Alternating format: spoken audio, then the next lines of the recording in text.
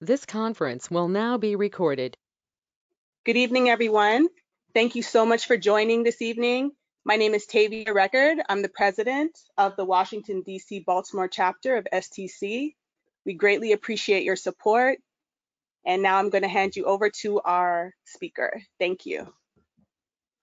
Thank you very much, Tavia. I appreciate it. I am Uğur Akıncı. Welcome to Plain Writing webinar. I really appreciate your attendance. And I'm just setting my clock here. This webinar is sponsored by SDC, Washington, D.C., Baltimore chapter. Now, before I begin, I extend my thanks to all of you for attending, but also I'd like to acknowledge two individuals who have a long list of accomplishments and without whose help I could not prepare this webinar. They are always there when I need them. Tavia Record, she's our president and professional development program manager, and she's kindly moderating this webinar. And Carolyn Kelly Killinger, she's our past president, also an SDC fellow. Thank you, Tavia. Thank you, Carolyn. I'm so happy you guys exist. This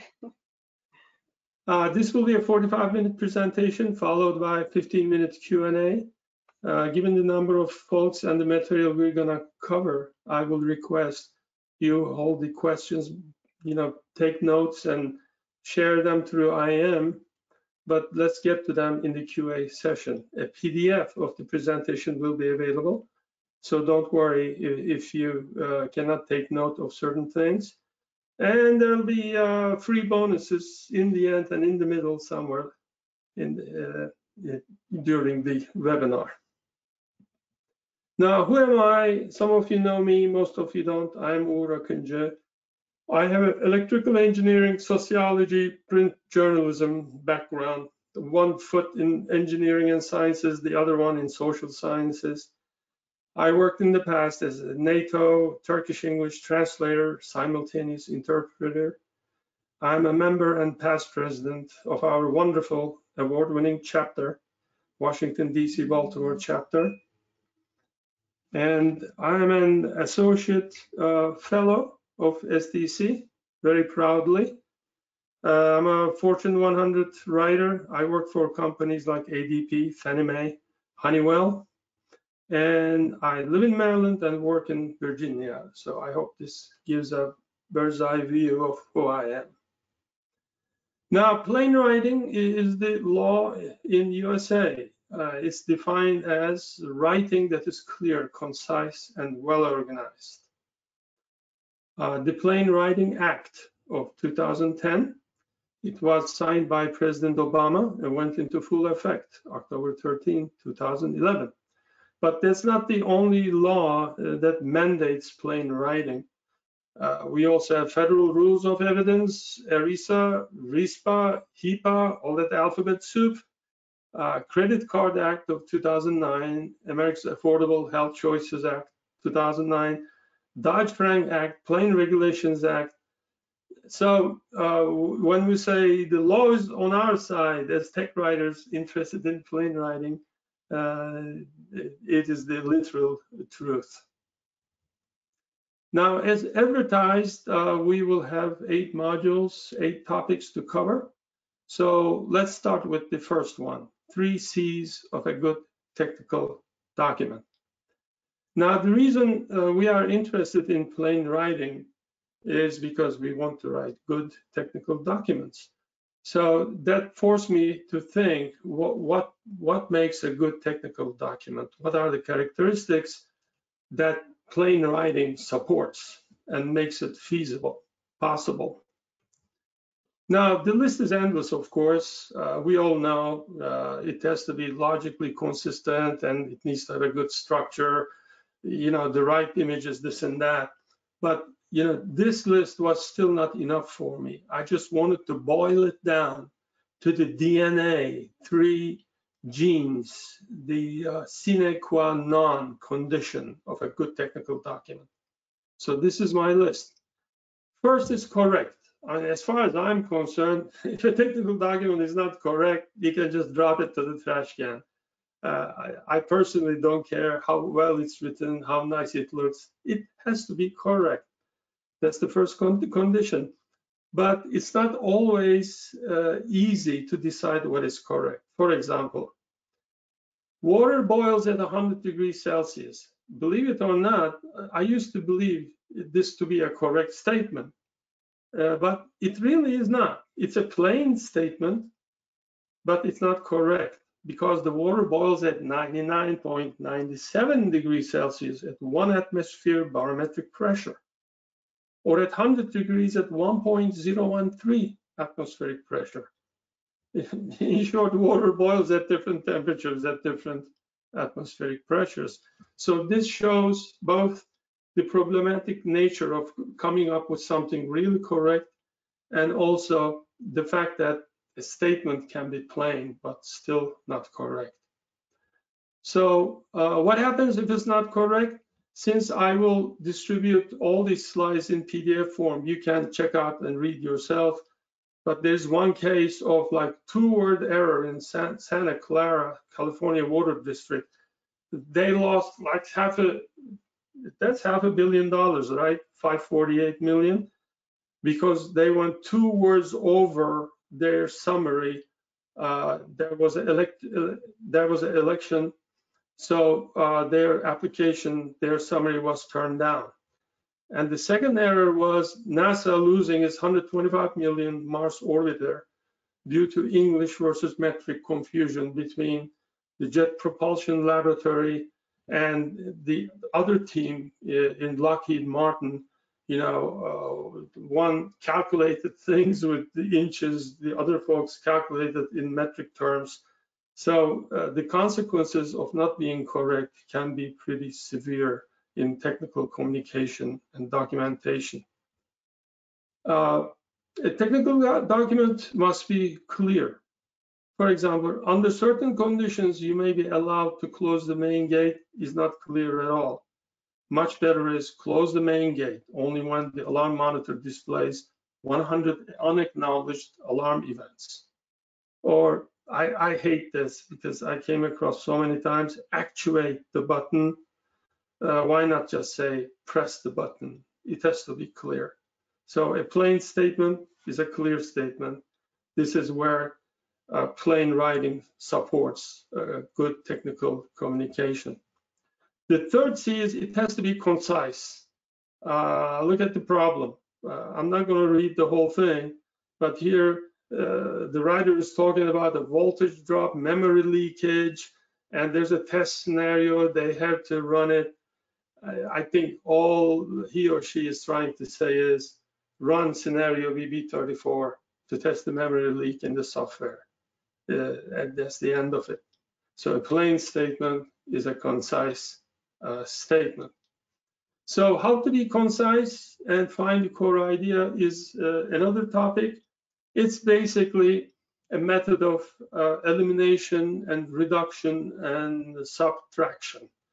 And the things to eliminate include dependent clauses, prepositional phrases, conjunctions, adverbs, switching to eliminating passive voice. We don't have the time, of course, in this webinar to go through all this, but I have a whole course with that goes into detail of the method of arriving at a concise text. So our second topic is audience analysis. We heard it many times, thousands of times. Audience is important. We have to write for the audience, right? It's, I think, easier said than done. I mean, in theory, it's as though we have this writer, we have the reader, they know each other. So writer sits down and adopts a style, and he or she comes up with something perfect for the reader. But in my experience, especially in a software environment, this is the reality. The writer is reporting to the manager. Manager is he interfaces with sales and marketing. Then the document ends up with the reader or client, And then usually if something goes wrong, the reader calls tech support, customer relations, and then at the end of this cycle, the writer sometimes hears back from tech support, sometimes from manager. It's a very convoluted process during which writer rarely has a very clear idea, I think, who the audience really is. So what do we do about this? We apply strategies, and there are many. And for the purposes of brevity, I will concentrate on just two strategies to make sure what we are writing is the right stuff for the audience. One is the famous readability indexes. There are dozens of them. I just selected a few here. And the second is writing for general audience groups categorized by their general interests. Now, here's the same text that we saw a couple slides earlier, and its simplified version at the bottom. I ran these through three different readability indexes, the Flesch-Kincaid, Gunning-Fogg index, and SMOC. So these are the numbers you see is the number of schooling, the grade level the reader must have to understand it. So as you can see, a simple statement requires less schooling than a more complicated, longer one. But one thing is, of course, there's no consistency among the scales. And here's the surprising part. I ran this test. I basically scrambled the same test. Like if you try to read it, it doesn't even make sense because I took the same words and I broke the structure. I scrambled to make an omelet. And guess what? 4 of the 6 grades, these reading indexes produce exactly the same results, which goes to show to rate low or high on any of these indexes doesn't require good quality writing. You can be writing something totally nonsense and still end up with a very low score. So we should approach these indexes, carefully with caution. Now, SMOG, which stands for Simple Measure of Gobbledygook. I took this example from Oxford Guide to Plain English. For example, if they measure polysyllables of words, for example, a 3-syllable word like abandon would score at give a 13.8 score, which is pretty high.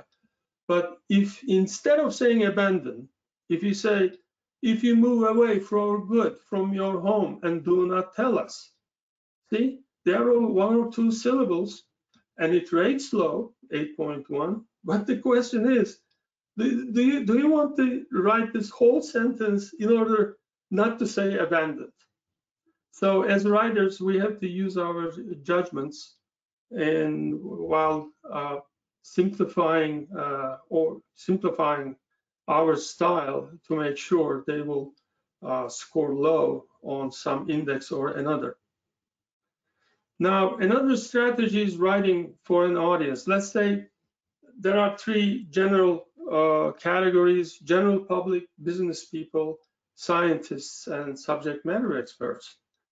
And also assume that you are writing about robots or robotics for general public.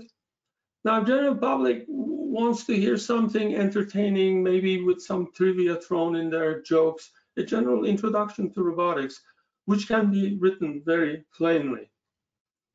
And the business people, on the other hand, they want to make money, and they are interested in return on interest on, for example, warehouse automation.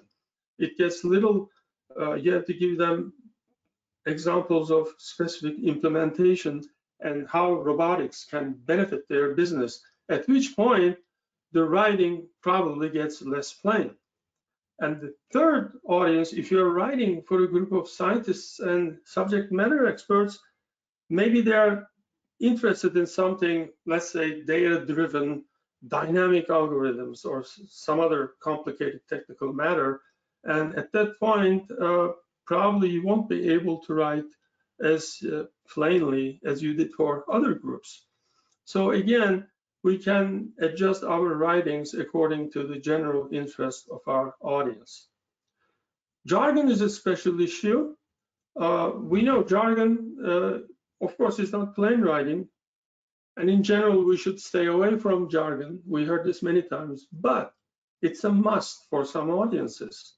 For example, deconflicting is perfect for air traffic controllers. If you're writing or speaking to a group of air traffic controllers, if you tell them, take the necessary measures so the airplanes won't crash into each other, they will say, why are you not saying deconflicting, right? So you will lose credibility. And as technical communicators, it's important to establish our authority and project a sense of capability and authority.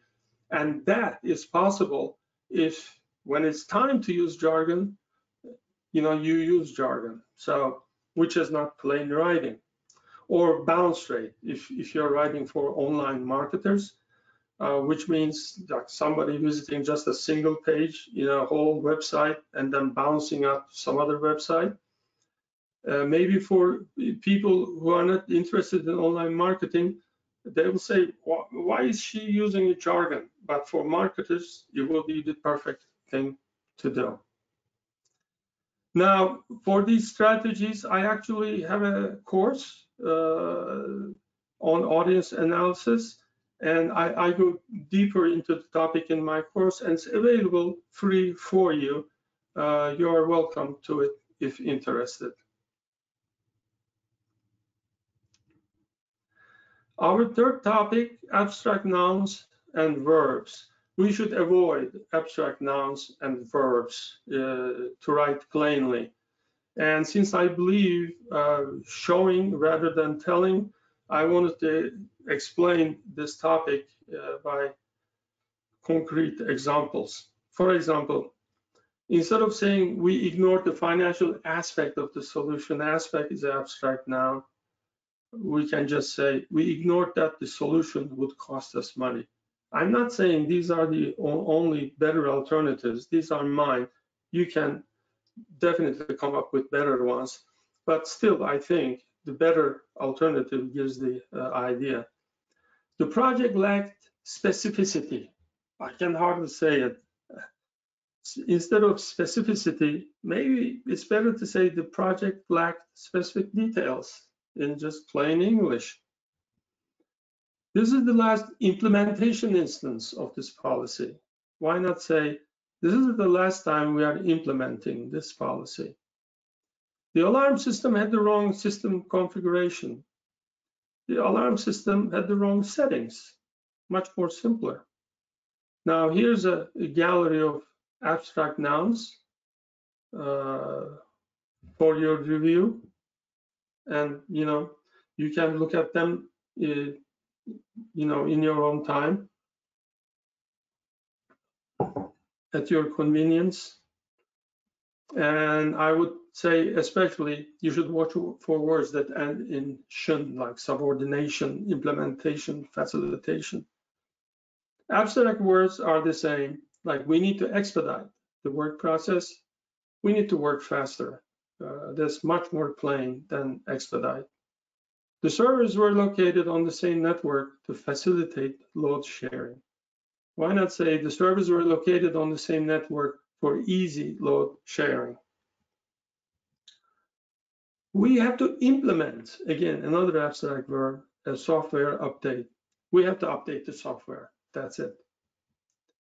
Is this going to involve any participation on my part? I think I'm trying to say, well, I have to participate in this. So here's another gallery of abstract verbs for your pleasure: execute, expedite, accomplish, finalize, actuate, realize, implement, on and on. So our job as technical communicators should be to eliminate as many of these abstract nouns and verbs as possible. And at this point, I would like to introduce you this little gem of a book, Oxford Guide to Plain English, one of the wonderful books in my library. It is short and sweet, but I highly recommend it. Now, nominalization, another thing to avoid. What is nominalization?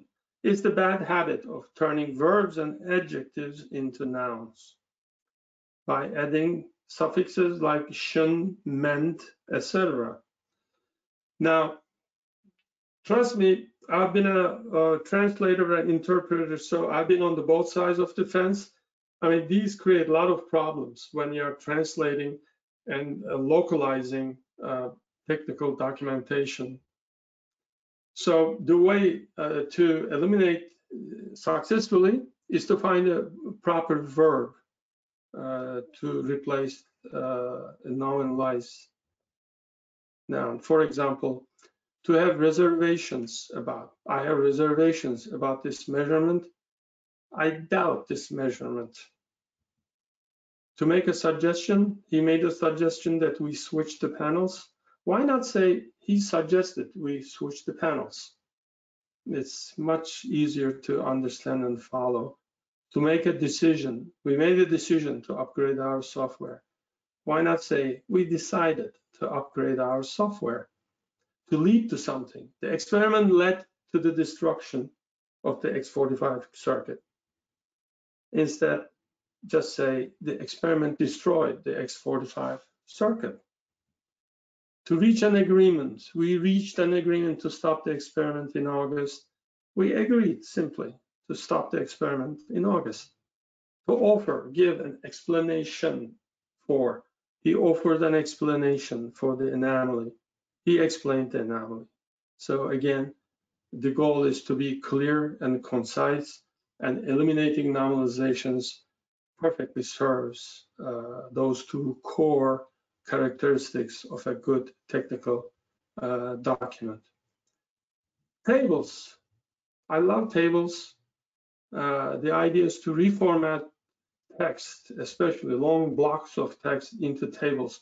It makes them more readable, more understandable, and easier to retain and remember. For example, here's the problem. I'm not gonna, again, read the whole thing, but it's talking about doors, front side, back doors. It's talking about door states, whether a door is locked or not. It talks about voltages and the different sets of voltages, the alarm states triggered by this voltage. You had to read this thing 2, 3, 4 times at least to make a sense of it. But actually, we can express the same thing very plainly. There is a solution to reformat it as a table. And how do we do that? First, we decide the rows and columns of your table. How many rows there should be, and what should be their labels? And how many columns there should be, what should be their labels? Columns, rows, and what should be the values of the cells where these rows and columns intersect. It's simple as that. Now, identifying the variables. In this text, there seems to be 2 variables here, doors and door states. Then, what values these variables take? Doors have 3 values, front, side, and back. And so does the door states, lock, release, and alarm. And as to the cell values, very easy. They are all voltages. That's all we are talking about. So the next step here is deciding how your table will look, roughly. So in this little screen on the back of my forehead, I visualize what roughly the table should look like. So door states horizontally, doors, type of doors vertically, columns and rows, and in the middle, voltages. Once I see that image in my mind, the rest is a piece of cake, as they say. So I just drop in my door states and doors, and I start to populate the cells just straight through the text. And here is every cell filled with every value mentioned in this indecipherable text. And with a little facelift, colors here and there. There you go. It's clear and concise. I think this table is the only way to make sense out of such a confusing paragraph as the one above. So things to avoid.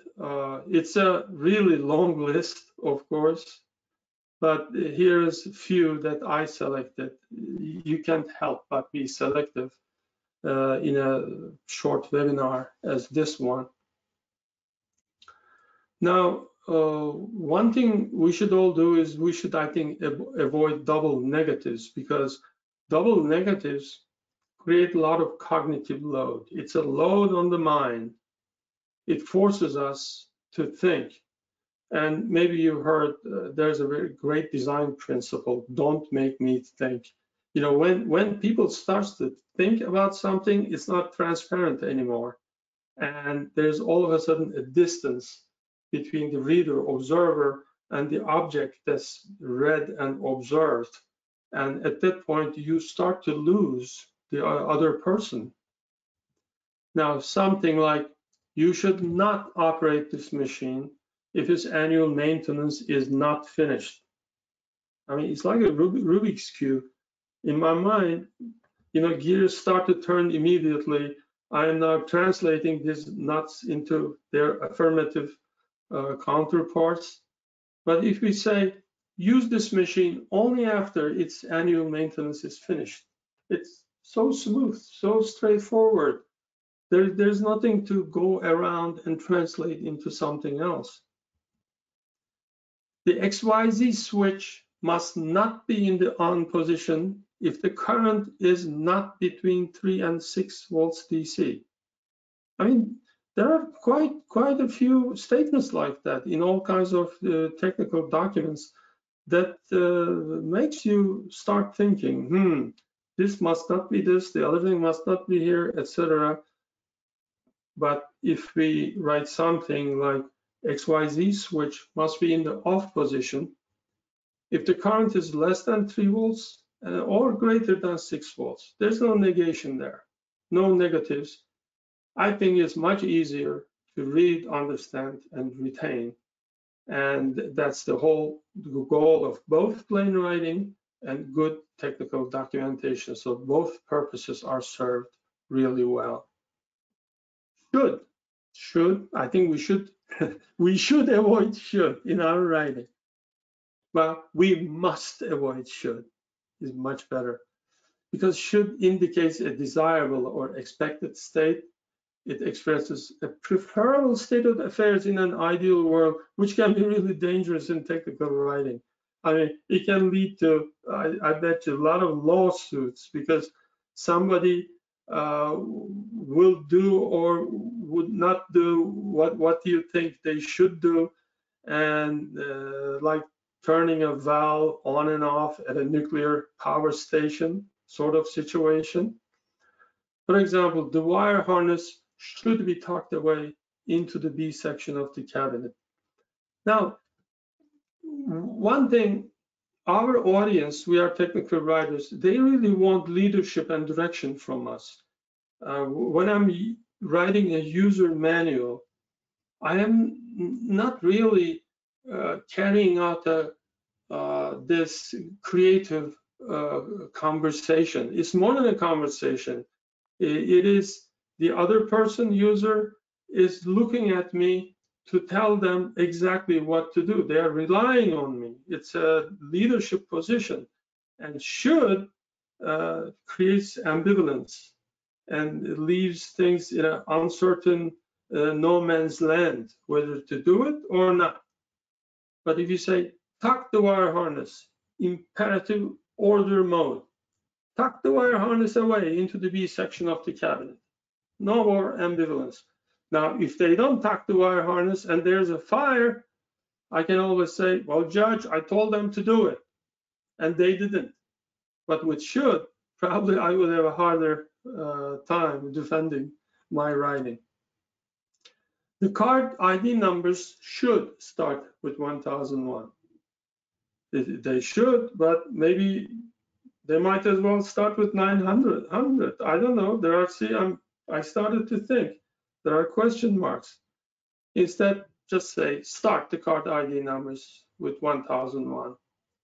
There are exceptions, of course, when we are referring to an uncertain future in a very natural way. For example, this project should finish by September, or we should be doing very well in this market, expresses intention, desire.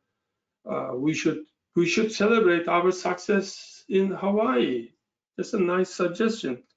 So when I say we must eliminate should from our writing, I mean specifically technical writing and not communication in general. Avoid all forms of to be. For example, eliminating it in passive voice construction. It has been noticed that the system pressure dropped by 15%. Just say the system pressure dropped by 15%, and there will be end of the story, much more direct way of expressing the same content.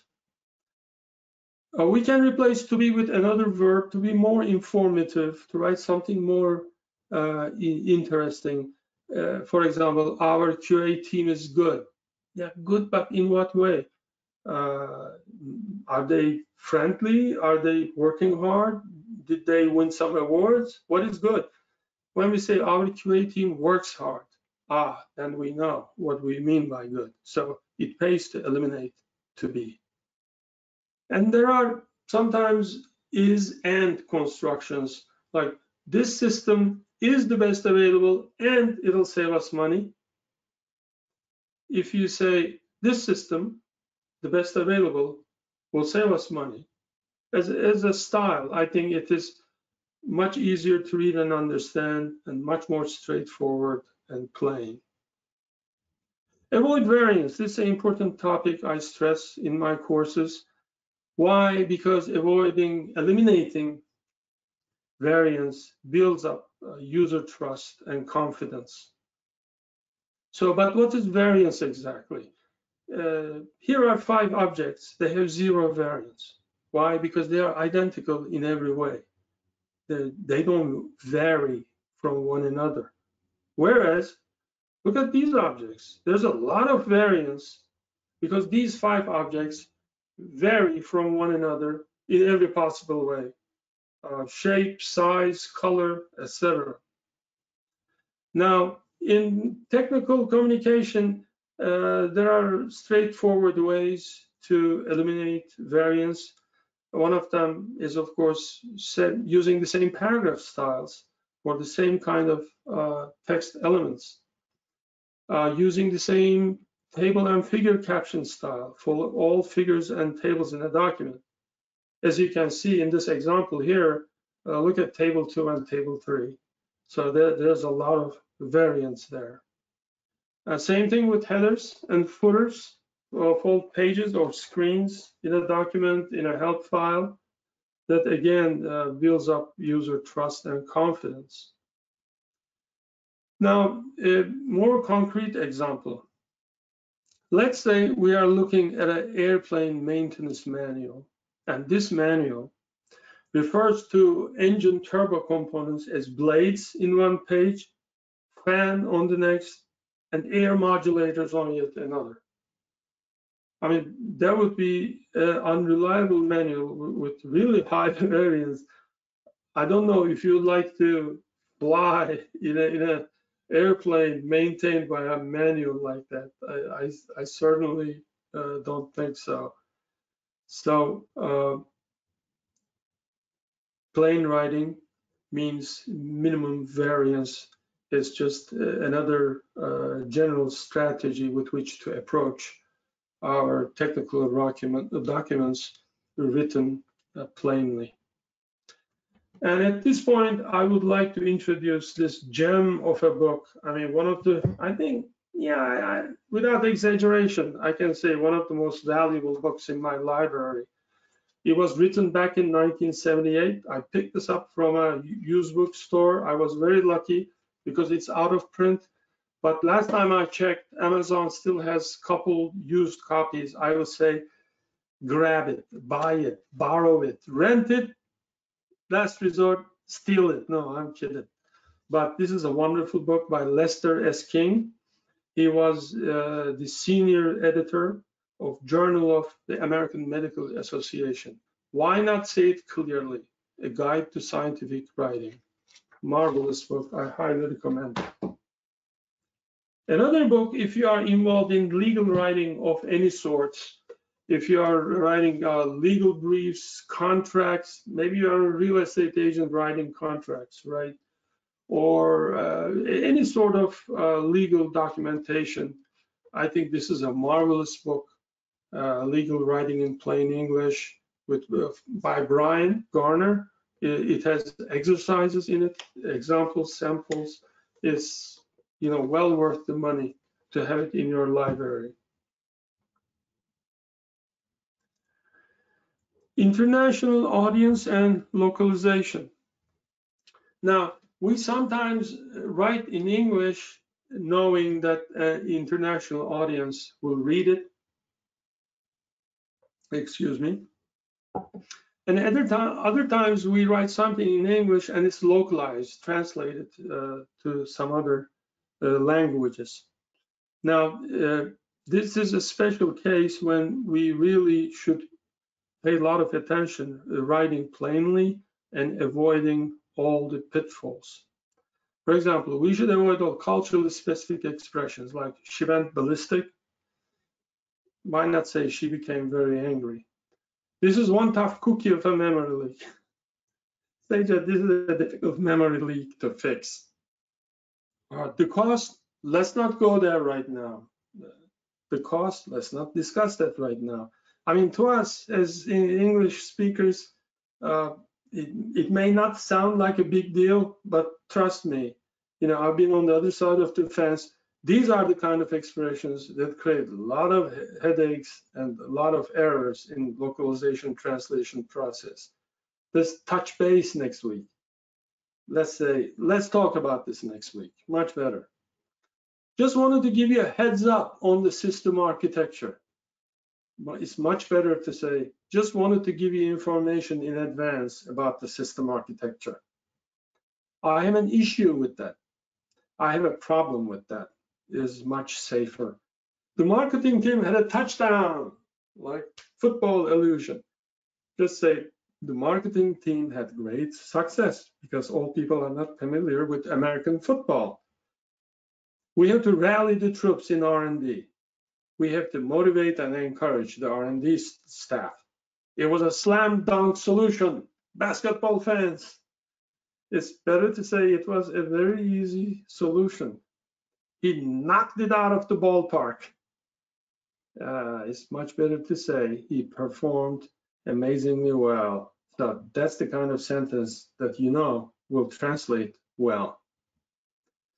Avoid 2 or 3 word verbs, like after lowering voltage A down to 4.5 volts, carry on with your system check. Just say continue to check the system. Avoid literary or cultural allusions. Product evangelist. Adobe uses this a lot, and I contacted them, but no, I didn't receive any response. I guess it's working well for them. Talking about marketing crusade, heart on his sleeve, pearls before swine, Disney version of something, it takes 2 to tango, or the last best hope, an offer he can't refuse, Godfather, the usual suspects, again, taken from pop culture. These are sometimes very difficult to translate. It can come up from the other end in all kinds of weird ways. It's better to avoid them at all. Now, watch your dates. I'm sure most of you are familiar with this. Like 2/5/2020 is February 5th in the United States, but it's May 2nd in Europe. So the way I do it, my preference is to write the month, the date, like October 15th, comma, then I write the 4-digit year just to be safe. Now, what's your decimal point? Europeans use comma for decimal point, and we use period, dot. So those are the things that you can just,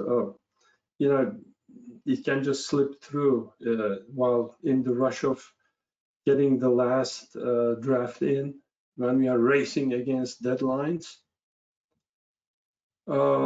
This is an interesting one. There are a lot of words in English with opposite meanings that can really drive a translator crazy. For example, handicap means both disadvantage and advantage. Left can mean gone or still here. To temper can mean soften or harden, whether it's anger or steel, depending on the object. Transparent sometimes means invisible and or obvious in business context. Oversight can mean to monitor, inspect, or failure to notice. To buckle can mean fasten or collapse. To sanction can mean permit, approve, or condemn or penalize. So we have to work extra hard not to use such double meaning words and try harder to make our meaning very clear. We should avoid slang or informal expressions like they deep six the evidence when we want to mean they destroyed the evidence. Our developers are burning the midnight oil to meet the deadline. Probably what you're trying to say is our developers are working 60 hours a week to meet the deadline. Now, there are so many phrasal verbs that one day I sat down and I was looking at to take, like phrasal verbs constructed with to take, and I came up with 50 of them.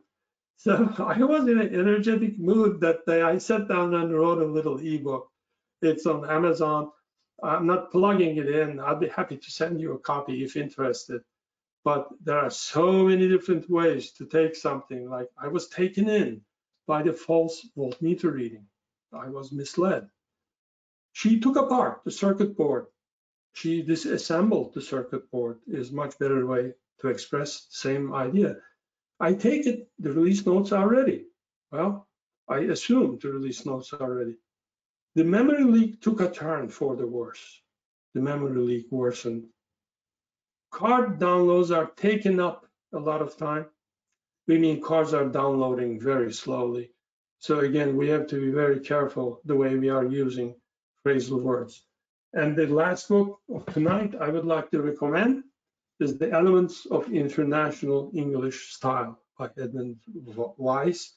Again, buy, borrow, or rent this book. It's a wonderful addition to any technical writer's library. I highly recommend it.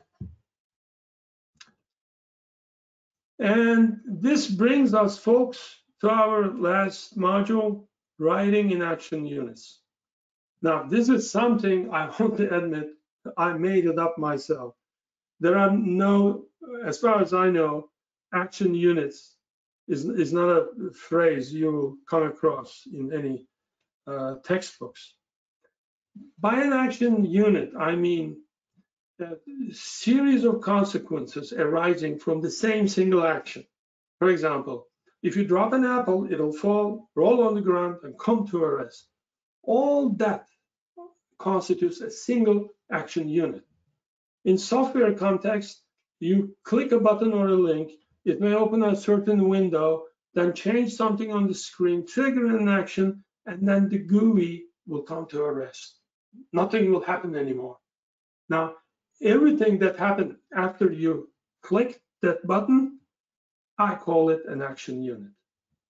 Now, when you write your procedural task steps, especially, finish one action unit in one step for plain writing and easier comprehension. If not, if you break it into multiple steps, which I see, happening occasionally or frequently, depending on whose document I'm reading, it increases the cognitive load and it unnecessarily increases the number of steps necessary to explain the procedure. For example, click the open button. This will open the registration screen. 3, fill in the first name and last name fields. Now, opening of the registration screen is a direct and inescapable consequence of clicking the open button. So they too belong to the same action unit. That's why we can simplify it and write, click the open button to display the registration screen in one step, one action unit, one step, followed by fill in the first name and last name fields.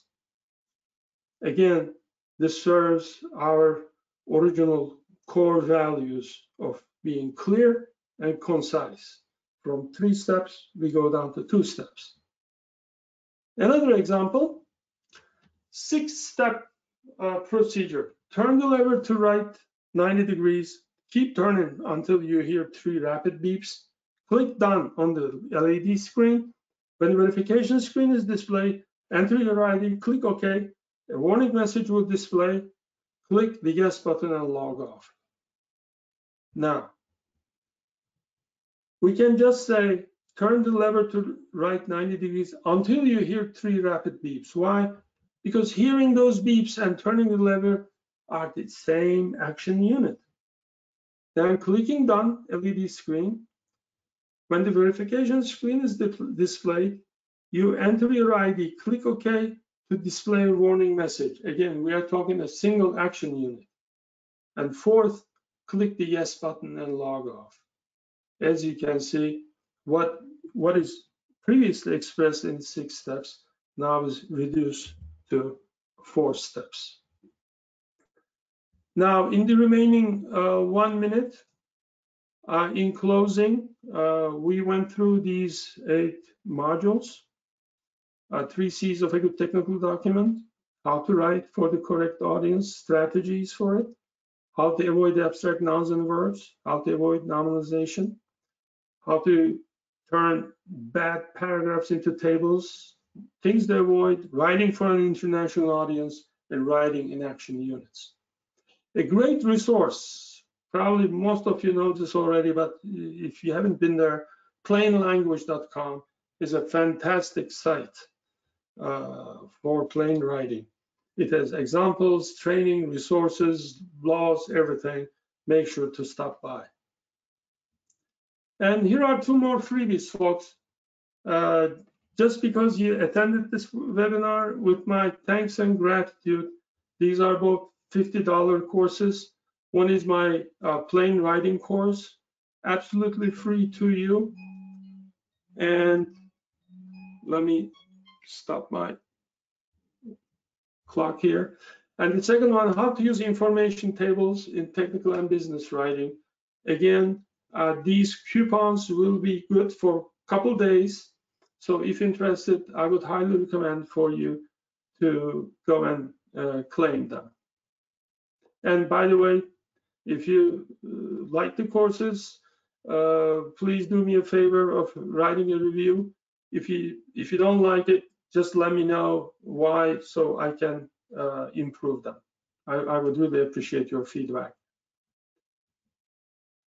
Now, here are some more free stuff. You are welcome to my 7-day technical writing course. It's an introductory course. You're welcome again to my YouTube technical business writing channel, absolutely free. I have a technical writing website with over 2,000 articles, technicalcommunicationcenter.com. And I also have a technical writing core channel, again, absolutely free. I hope you'll like them. So on maybe not very imaginative, but on Twitter, I'm technical writer, and on Facebook, I'm technical com. And the best way to reach me is through my email, writer111@gmail.com. And now I am at your command, in your service, for any questions, comments, suggestions you may have. Thank you very much for listening. Thank you. Thank you very much, Uğur. If anybody has any questions, I'd be happy to read off your queries if you put it in the chat. So Judith wants to know if the slide deck will be available for participants. Yes. Yes, definitely. It will be available as a PDF document, which includes every slide. I think we have, what, 72 slides, something like that. Yes, definitely. And you can always write to me at writer111 as well. I usually respond within 24 hours. Definitely.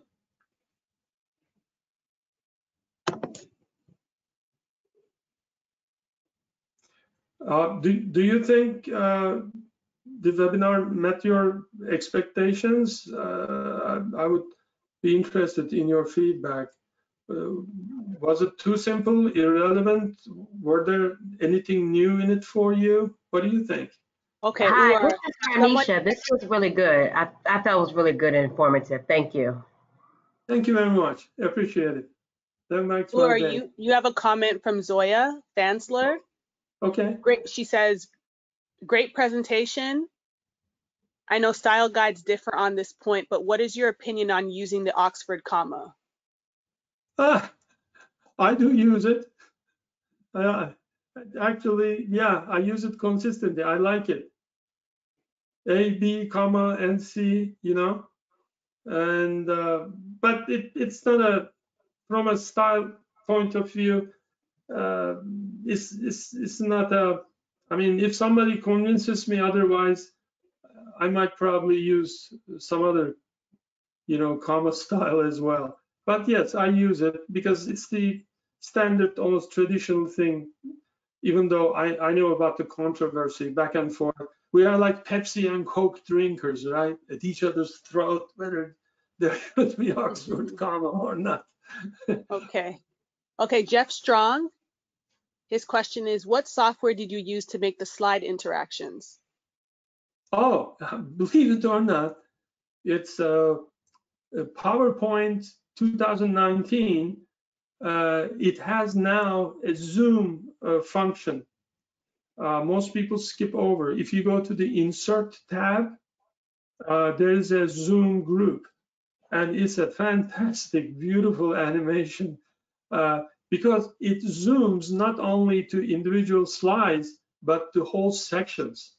So like you zoom to one section, you go through, as you have witnessed, you go through all the slides in this section, and then it zooms to the beginning of the other section after going back to the switchboard. So you have this, you know, okay, here it is. Let me show, right? Don't tell. Like this is the switchboard, right? So these are all sections. They have multiple slides in it.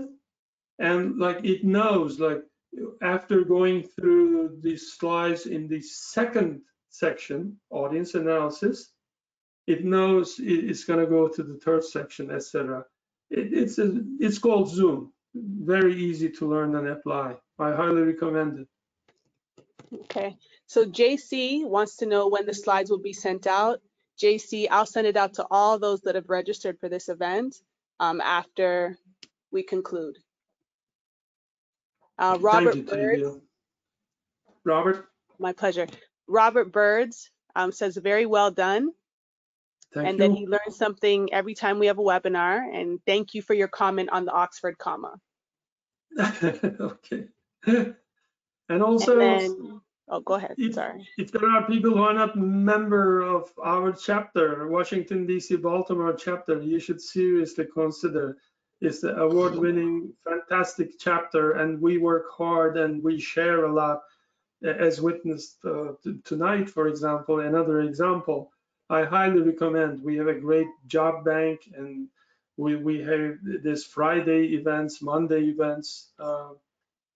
So we would love to see you among us if you are not already a member. Let me plug that in for my chapter, guys. Thank you. Thank you. Okay. So Lauren Anthone, great presentation. Can you comment on the use of words like icon, button, etc. in procedures? Ooh, okay. Well, icon is an image, a symbol that stands for a concept, a category. And for example, at this switchboard page, I used icons. I wanted to give a visual sense of what I'm talking about. So the topic is, let's say, audience analysis, right? So I said, audience means more than one person's, and analysis means like maybe they're sitting around a table analyzing something, and boom, that's the image I came across. It was perfect. I had little difficulty with nominalization. It's not easy to come up with an icon, an image to reflect the essence of the concept of normalization. So I came up with this speech bubble with 3 dots in it. You know, tables was much more easier, of course. I mean, all you need to do is actually insert the image of a table as an icon. Things to avoid was easy, 2 eyes watching, you know. Abstract nouns and verbs was tough, but I love Jackson Pollock. I love fine arts. And I said, man, look at this. Looks like a Jackson Pollock splash. And that's pretty abstract, right? So Jackson Pollock is abstract, and I'm talking about abstract nouns. So in my mind, somehow it just clicked. I use this icon. So does that answer your question? You asked about icons, and what else you asked? You asked about I use etc. I use at the end of long lists, like numbered, unnumbered lists, and basically I use it to mean other list members of similar nature, because the list, I know I can extend it infinitely, and I want to cut it at some point. So etc. comes in very handy at those points. Okay, so Lauren actually sent a follow-up comment. She said, thanks for the icon explanation. What I really wanted to know was your thoughts of writing something like press the help icon, I believe for procedural guides. Press the Lauren, help I think icon. you're unmuted. You can follow up verbally. Yeah, I mean, it sounds like a very straightforward expression statement. Press the help icon. You can say maybe button. You know, a button usually, more often than not, is a rectangle as a shape. You know, when I see actually, like I think Microsoft Style Guide refers it as a command button. You know, like when you click it, you command it to do something. And if it's not, it doesn't have a traditional rectangle shape, then maybe that's when I would be inclined to call it an icon.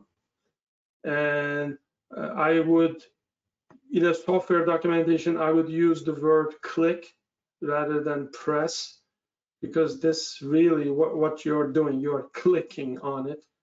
And pressing is somewhat has different connotations.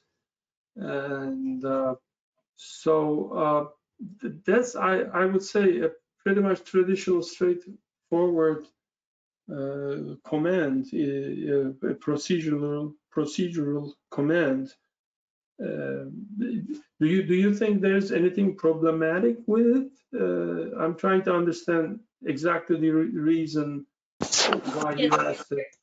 There are certain style guides and such that recommend not using either the word icon or button, but just say, click help. So that's really whittling it down, because Okay.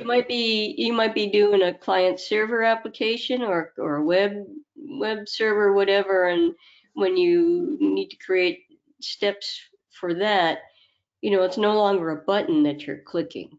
So yeah, there's it's a little, and this might be outside of the scope of your webinar here, which I think was very informative, and I thank you for that. So just let me know if this is an off-topic kind of thing for you. No, I mean, this is an excellent point, actually, because these days we are writing once and publishing many times, like XML publishing, structured publishing. Something may start as a user guide, and it may end up on a touch screen app at a kiosk at a train station, right? So I mean, content and form are such separated these days from one another to such a degree that what I call a help button may not be a button at all down on that kiosk, right? I think that's a wise point, and I'm making a mental note to myself. I should take heed of that too. But luckily, most of the documents I create, they turn into PDF and distributed as PDF, you know. So, and usually when I say call something a button or an icon, I am pretty confident that the reader will also see that button or icon on his or her screen, you see. But then I can imagine, think of quite a few instances where that connection may be lost between the functionality, which is help, and the specific expression of it, the format, visual formatting of it, in terms of maybe it's going to be an icon, maybe a button, maybe just a text link somewhere. So in those cases, it'll be, I think, safer just to say click help. So I think now I understand your point, correct? I think I get it now. Thank you for asking. It's a good question. Okay, thank you. Mary Beth Durable, forgive me if I did not pronounce that correctly. Her comment is, Module 8 is very relevant to a project I'm working on now. Thank you. I'm wondering if there is preferred terminology for describing how you choose an option. Example, click the button, insert name of button. Click a button versus insert. Those are the examples. And Mary, feel free to elaborate on this. You're not muted. I mean, click a button is pretty standard. Yeah. Yeah, I mean, click the, and then like the example given earlier, if it's a help button, click the help button, or click the next button, or click the continue button, or whatever it is. I'm wondering about what the preferred terminology is, and some of the other comments that are coming up are other verbs like press or select, and that's exactly what I'm wondering too. Or tap is another thing, because if it's on an iPad, for example, you might be tapping, not clicking. Wonderful. I mean, that's something I never wrote, I have to admit, a guide for a iPad, but I'm aware there's swiping and double tapping, etc., right? Which brings the whole different, style issue. But I'm now thinking in terms of writing like a click a help button. I've seen it done both ways. I personally, if I see a button on my screen that says help on it, I just want to be double safe. I can just say click help, but maybe I'm too kind of anal retentive. I want to make sure, the reader won't miss anything. So there's an impulse in me to call it a button, So maybe I'm overdoing it. Just saying right click help might have been sufficient, but just to be double sure. I mean, I'm a guy who arrives 3 hours early at an airport. My wife can attest to that. So I want to be real secure. I want to just nail it down. So that's why psychologically I feel more secure when I say click the help button, But I've seen people just say in the name of brevity, conciseness, just write, click help, and that's it. But it opens a whole can of worms if you're writing for the iPad, right? For things with touch screens. And that I had not addressed. And I didn't have to, confront those questions because, as I said, it just turned out that way. No one asked me to write anything for iPads or smartphones, mobile phones. And so what is valid for print documents or HTML web documents, I can see that might not be valid all the time, universally valid for mobile platforms. So I guess one needs to have a different set of considerations.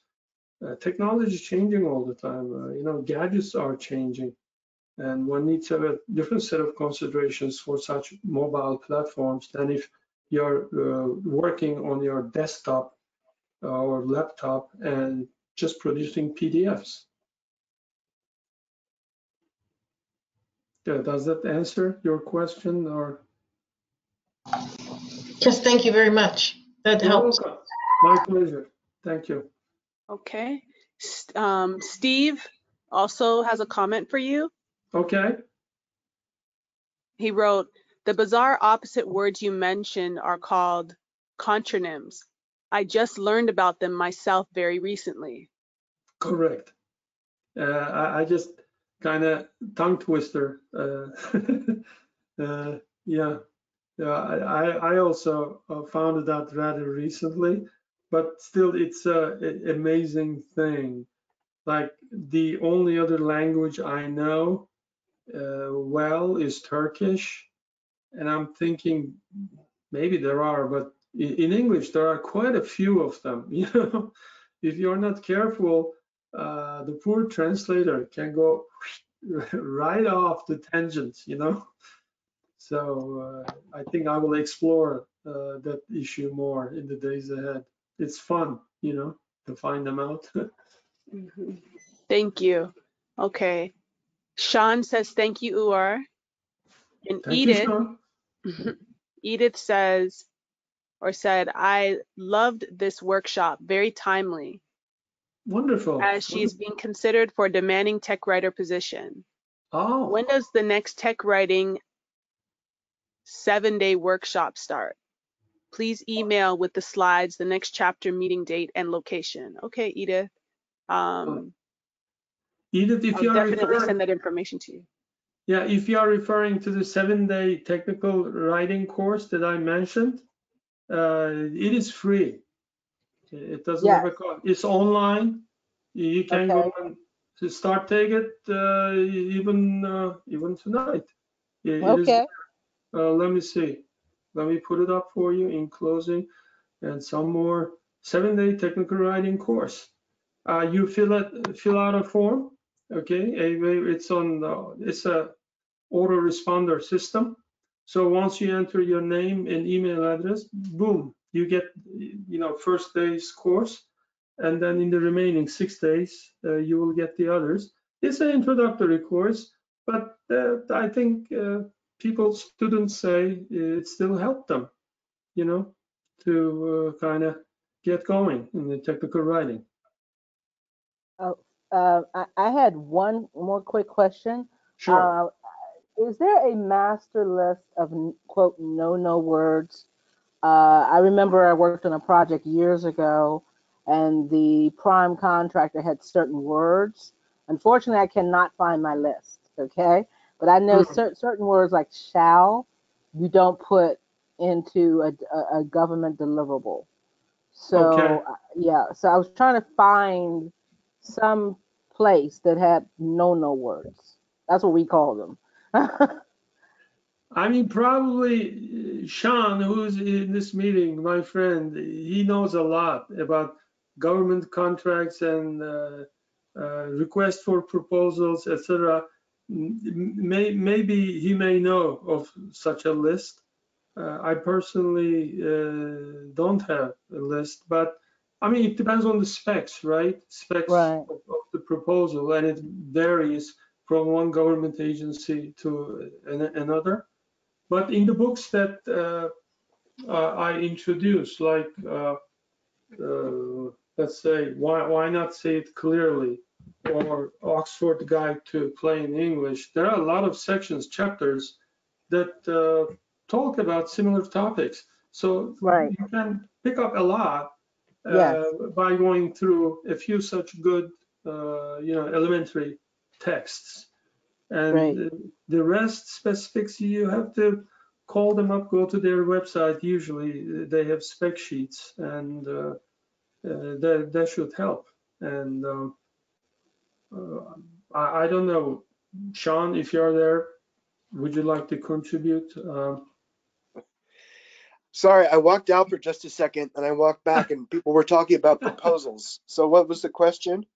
So, Yeah, so I worked on a contract years ago. The Prime had a master list of what's called, like we call them no words, the Yeah, words that do not go into deliverables of any documents, not just proposals, but this is more in line when you're delivering to the client. yeah. And yeah, so we would scrub the documents. The words like shall is that's the only one I can think of right now that were part of the no list. Anything that No, would for cut sure. the client, right? Yeah, for sure. So in proposals, when you're actually in the proposal room working one, you typically have what you call a wall of truth. And it's, so it's sort of like, this is what we call our customer. So if it's like, the Air Force, like what part of the Air Force? And you say the Air Force, and how do you, how are you going to make it an acronym? That kind of stuff. It's sort of like a mini style guide that you work on as the proposal goes on. And part of that is, we didn't call it a no list, but it's sort of a do not use sort of list. And shall is a good one because it's indicative that you've taken stuff right from the RFP or statement of work and plopped it in without much care. So I can see why you do that. yeah, But it's also for like legal. It's also for like legal ramifications, right? So that's Sure. why, So you could yeah. say, like, Hmm. if you say we insure, from one point of view, that's saying that you're absolutely going to Right. deliver. From another point of view, it just means, you know, uh, we want to provide. You know what I mean? Or we have a quality Exactly. process that Right. backs up our ability to do X, Y, Z. Right. Something Yeah. like that. Yes, Right. for sure. You could Hmm. do that. Thanks, Sean. Yeah. That's great. Appreciate your feedback. Appreciate it. Any more questions, folks? Yes, you do have some more comments. Okay. And then Edith, to answer your question about the next chapter meeting, I will go ahead and send you some information. Thank you so much for your comment. Cam2Fam says hello from, or said from hello from California. Thank you for Hello, the valuable California. information. Thank you. I received your technical writing email. I've been receiving your technical writing email since 2016. This is Fantastic. his first webinar, and he's so glad he signed up. Fantastic. Welcome. I appreciate it. Thank you. Glad to hear that. Okay. And then Ali. Ali, hi. Oh, wait, that may be Allison. She's like, hi, Edith. We are having a First Friday dinner next Friday at Maggiano's and Tyson's. Follow us on Eventbrite to get updates on all of our events. Thank you, Allison. True. I'll Okay. be there. See you there. Maggiano's, good Robert restaurant. Birds said, with the use of several different devices, phones, PCs, or tablets, is the word click being done away with and replaced by the word press? Yeah, I mean, there's a logic to it. I think it makes perfect sense when you're using your cell phone to press it. But as I said, I'm not coming from mobile documentation field.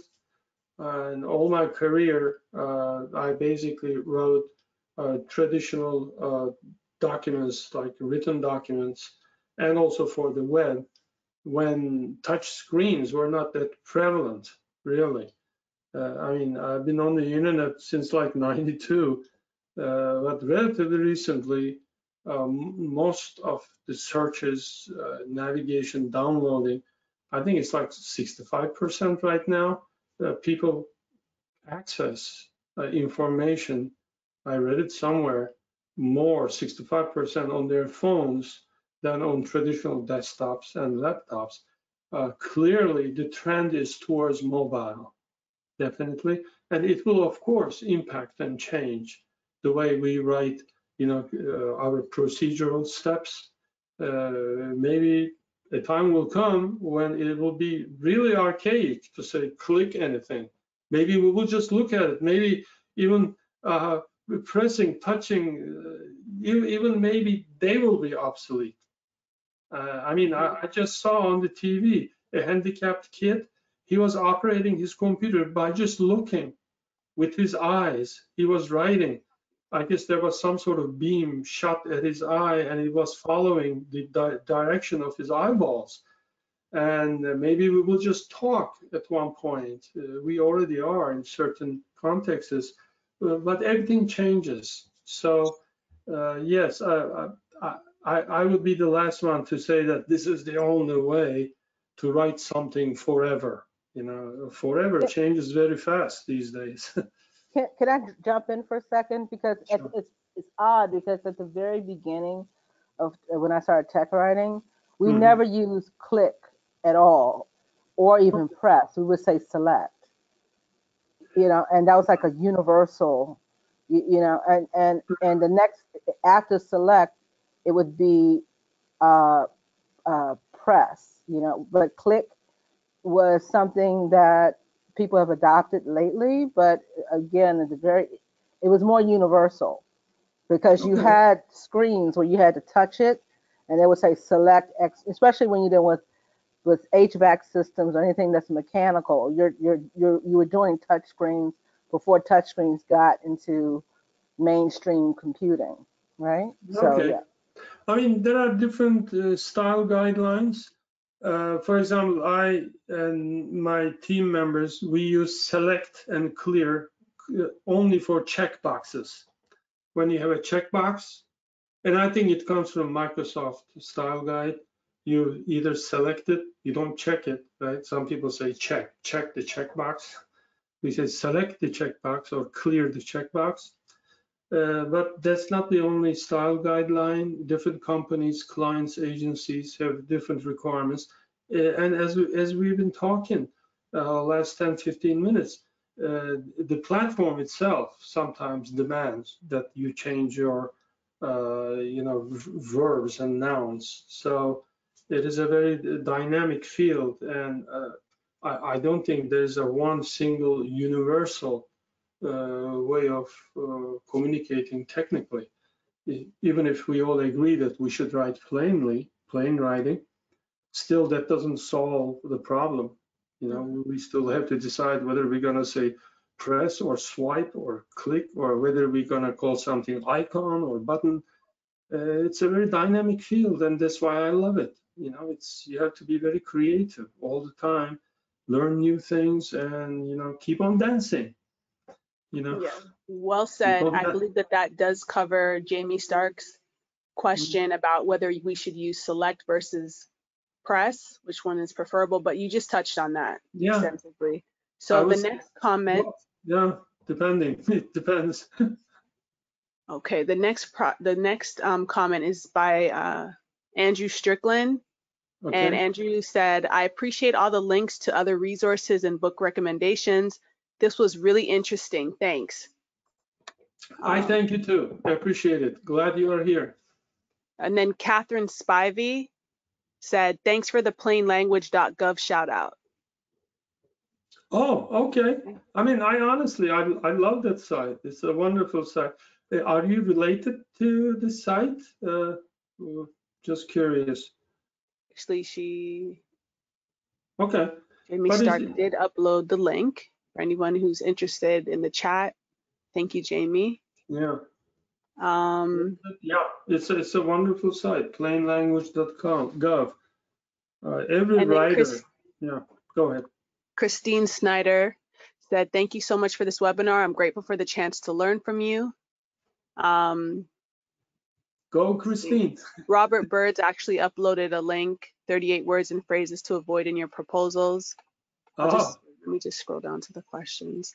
And then Okay. he asked,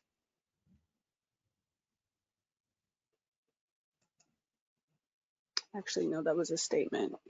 Mm. So I believe that's all that we have for right now. Okay. Right now it's 9 o'clock.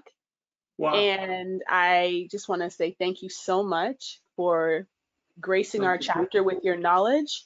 Thank We you. You're truly so kind. appreciate it. You're so And kind. I want to thank all of our guests again.